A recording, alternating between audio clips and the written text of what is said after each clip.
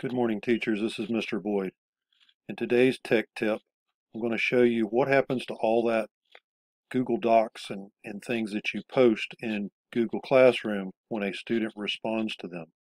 So, what you may not be aware of is that when a student responds to an assignment in Google Classroom, that Google Classroom automatically creates a folder on your drive and stores that student work in the folder.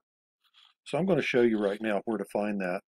So I've opened up my Google Drive right here, and you'll need to do the same thing. And then when you come down here, you'll see a folder has been created called Classroom. Go ahead and open that folder.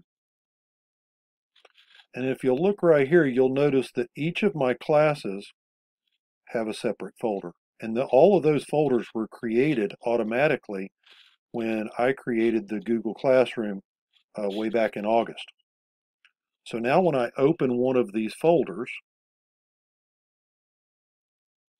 these are a list of the assignments that students responded to that I posted on Google Classroom. So let's take a look at one of the folders and see what's inside the folder. So when I open this folder, you'll notice that each student has a document with their name on it, and that's done automatically when the student clicks the button to open the document on Google Classroom. It automatically names it and stores it right here as soon as the student opens it. Now, if I want to review Alana Roberts' work, I can click on this, see the instructions on the document, and then I can review anything that she did on that document.